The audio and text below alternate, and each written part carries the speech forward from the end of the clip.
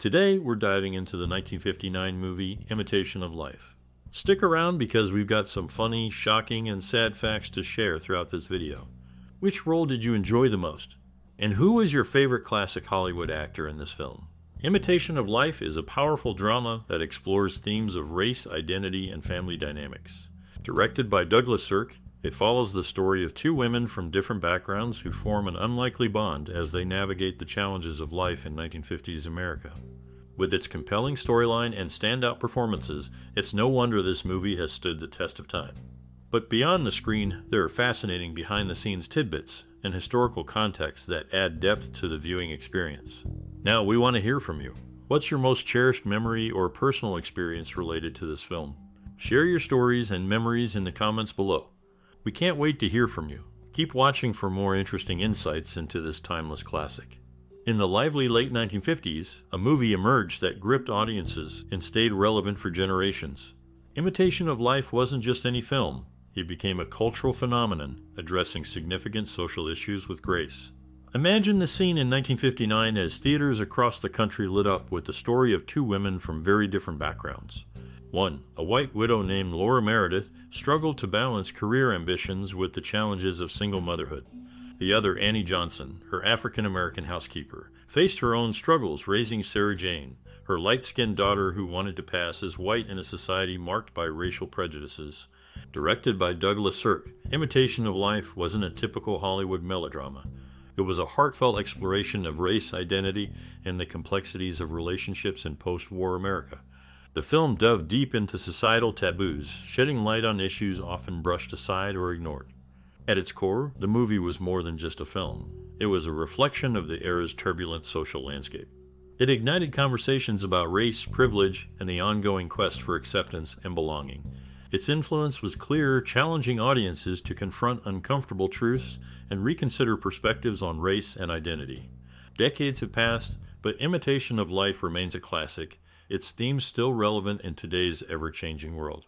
Its lasting significance shows the power of storytelling to provoke thought, evoke emotion, and inspire change. Douglas Sirk, the director of this cinematic adaptation, delved into Fannie Hurst's novel before helming the project. Interestingly, he refrained from watching the 1934 version, which adhered more closely to the novel's narrative compared to his remake.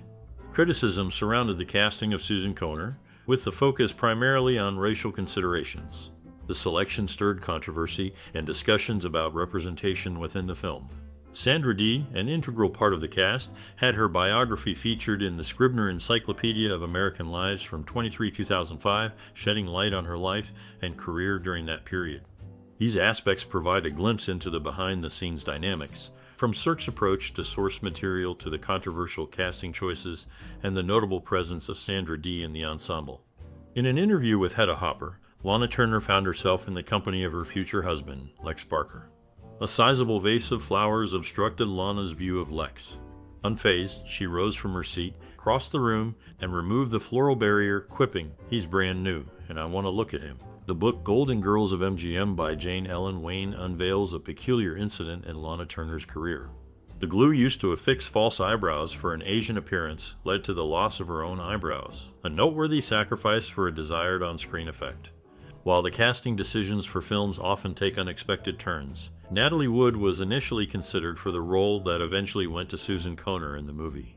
This glimpse into the casting process showcases the dynamic nature of decision-making in the film industry. These anecdotes surrounding Lana Turner and the casting choices for key roles offer a glimpse into the intriguing behind-the-scenes aspects of the cinematic world. In the 1959 movie, Lana Turner portrayed a character alongside Troy Donahue. Donahue's parents, Edith and Merle Johnson Assar, had diverse backgrounds. Edith hailed from New York, born to Swedish parents, while Merle was from Illinois with an English father and a German-American mother. Lana Turner's marital history is as varied as her on-screen roles. She never had a marriage lasting more than 5 years. Her longest union was with Henry Topping, lasting 4 years, 7 months, and 14 days. Conversely, her briefest marriage, annulled after 6 months and 18 days, was to Stephen Crane, whom she remarried 38 days later. Another short-lived marriage was to Artie Shaw, lasting just 1 day shy of 7 months. Apart from her romantic entanglements, Lana Turner had a passion for footwear, amassing an impressive collection of 698 pairs of shoes at one point in her life. This background adds depth to the actors involved in the film, providing insights into their personal lives that may inform their performances. Understanding these aspects can enrich viewers' appreciation of the characters portrayed on screen. In the 1959 film, several intriguing anecdotes about the cast and crew come to light. Sandra Dee, along with Carol Lindley and Tuesday Weld, attended a professional children's school in New York. They were all child models who frequently graced the pages of the American Girl magazine. Additionally, Lana Turner, who starred in the movie, faced 3 heartbreaking stillbirths in her lifetime due to the RH factor. It's worth noting that Universal Studios borrowed costume designer Jean Louis from Columbia Pictures for the production, a decision that greatly influenced the film's visual aesthetic. Amidst the glamour of Hollywood, behind the scenes of Imitation of Life, there were tales of perseverance, tragedy, and collaboration that added layers of depth to the film's narrative. These behind-the-scenes stories offer a glimpse into the lives of those who brought this cinematic masterpiece to fruition. Lana Turner, known for her role in a movie focusing on the struggles of mothers and daughters, was honored in 2012 by being inducted into the Hair Fans Hall of Fame. This film, though not directly involving her daughter Cheryl Crane, played a pivotal role in Turner's career comeback following a scandal involving Crane. In 1958, Crane fatally stabbed Turner's abusive boyfriend, leading to a publicized trial and media frenzy.